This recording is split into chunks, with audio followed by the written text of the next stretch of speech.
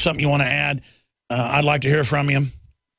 800-259-9231. And guys, I see the phone system's not on. So, okay, great. All right, so reboot that system for me. Thank you. All right, there we go. 800. If you tried to call in, the phone system was off. 800-259-9231. We'll get you up and on the air. Okay. Maybe I should go do a special report on this. This is such a big subject. And then air it maybe Sunday. That way I can really give you the quotes and really go over it properly. Because I said I'd covered it now, and then it's such a big subject that let me just give you a little hors d'oeuvre on this front. I went and saw the movie Noah last night. I thought it was very weird, very interesting film. I would probably see it again just to take notes. I don't know if I liked it. It was definitely thought-provoking. It overall, for the general unwashed masses, had an anti-human, eugenics-based, environmental fascist bent. That meat eating is bad, that humans are hurting the earth, which from perspectives you can say that's true. You can say there's too many people in some areas. You can say humans are destructive. That's all honest. We do some bad things. My dog can also, urinate on the rug, but I love him.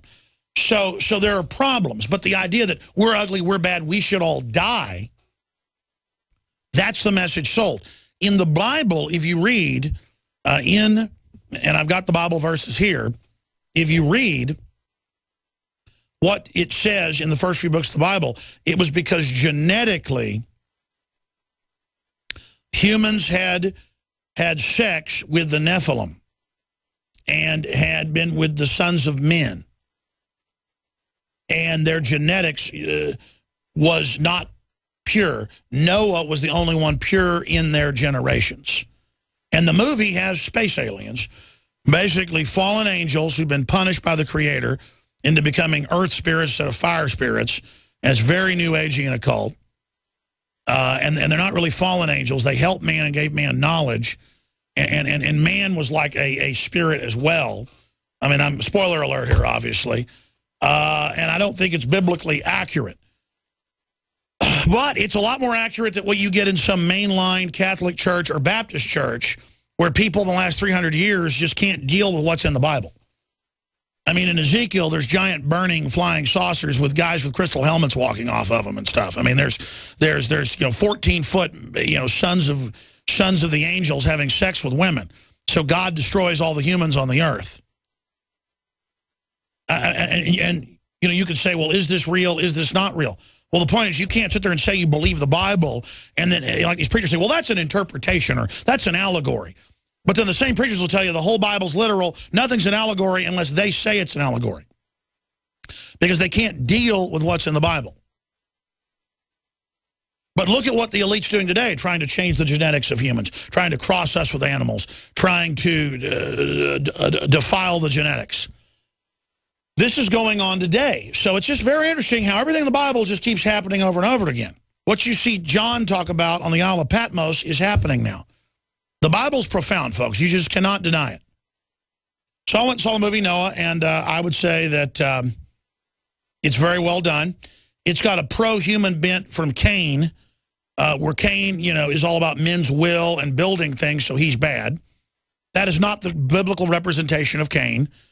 And it really demonizes libertarian ideas. But I think the makers of the film meant well. I mean, it has some good messages overall. The Nephilim were the offspring of sons of God and daughters of men, according to Genesis 6:4, and giants who inhabited Canaan, according to Numbers 13:33, a similar biblical Hebrew word with different vowel sounds used in Ezekiel 32:27 to refer to dead Philistine warriors. Well, that was the word, as some of the Philistines had the bloodline of Cain, and so they were like 12 feet tall. And this is in the Roman histories as well, folks. And you look at some of the people like in Slovakia and Serbia, the average person's like 6'4". So, I mean, a lot of this could just be, more legends or whatever. I'm not even sitting here saying that, but then the preachers can't have it both ways and say it's legends, but then it's not legends. You see what I'm saying? And then it just goes over the giants. And that's basically in the movie. Now it came about when men began to multiply on the face of the land, and the daughters were born to them, that the sons of God saw the daughters of men were beautiful. See, the sons of God were the bloodline that God didn't want to destroy. Then there were the daughters of men, and they took wives for themselves, whomever they chose. Then the Lord said, my spirit shall not strive with man forever, because he is also in flesh. Nevertheless, his days shall be 120 years. Before, men were living longer, if you believe the Bible. So the genetics also degraded. The Nephilim were on the earth in those days, and also afterward, where the sons of God came and the daughters of men, and they bore children to them. They were the mighty men who were of old, men of renown. The second in Numbers 13, 32, 33, NAS, where the 12 spies report on the fearsome giants. So they gave out to the sons of Israel a bad report of the land where they had spied out, saying, the land through which we have gone in spying out, in the land that devours its inhabitants, and all the people whom we saw in them were of giant size. We saw the Nephilim, the sons of Anak, are part of the Nephilim. And we became like grasshoppers in our own sight, and so we were in their sight. And it just goes on. So that's what it deals with, and it's a very interesting movie. But the overall message for the dumbos out there is humans are bad, and humans destroy everything, and, you know, cities are bad, and science is, you know, technology is bad, and Noah almost kills, you know, the two daughters that are born, because, you know, he thinks God wants humans to be removed from the earth. And it's kind of like Bill Gates is the new Noah, and he's doing what he has to do to remove the scourge from the planet Earth of those that are not pure.